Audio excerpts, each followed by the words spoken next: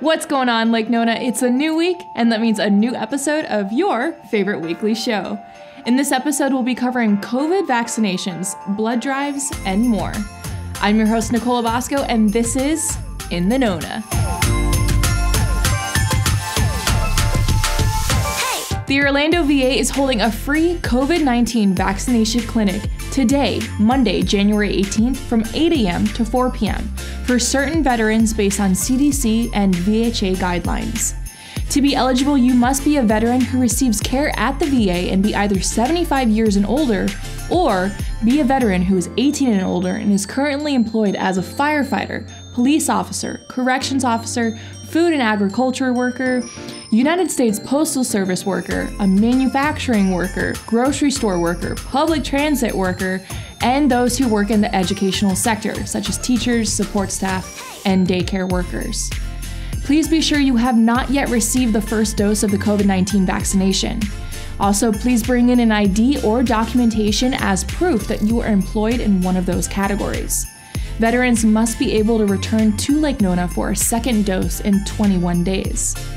Vaccines will be available for walk-ins or by appointment as supply allows. Appointments are not required, but if you'd like to schedule an appointment, call 407-631-0499. On Tuesday, January 19th from 10 to 11 a.m., Second Harvest Food Bank of Central Florida is inviting the community to a free virtual behind-the-scenes look at its facilities to hear how the organization is continuing to feed hope in our community during these difficult times.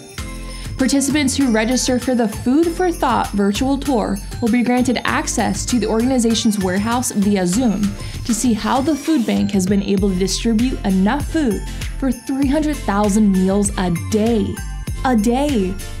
Attendees will also hear about the different programs Second Harvest maintains to help feed anyone who faces food insecurity across Orange, Osceola, Lake, Seminole, Volusia, and Brevard counties.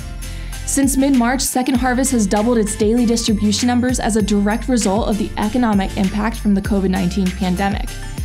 The organization needs the community's help more than ever to continue at these elevated levels. In November, the food bank reached its 50 millionth meal served since the start of the pandemic. For more information about signing up for a Food for Thought tour, visit feedhopenow.org/tour. Donating blood is always helpful to the healthcare field, but it's especially critical during the pandemic. The Orlando VA Medical Center and One Blood have teamed up to host a blood drive this Wednesday, January 20th from 9 a.m. to 3 p.m. All donors will receive a free One Blood t-shirt, a $10 e-gift card, a Carrabba's appetizer, and a free One Blood wellness checkup, which includes a COVID-19 antibody test, blood pressure, pulse, temperature, iron count, and cholesterol screening. Be a hero and make a difference. iLingo Academy will be opening in Lake Nona this month.